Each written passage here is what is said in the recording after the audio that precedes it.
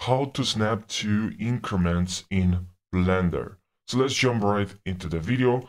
So let's go Shift A to add a cube, and then press S and then Z, and now let's go to back, and now let's press rotate. And now if you can rotate, but we want to snap to increments. So what you have to do is hold Control.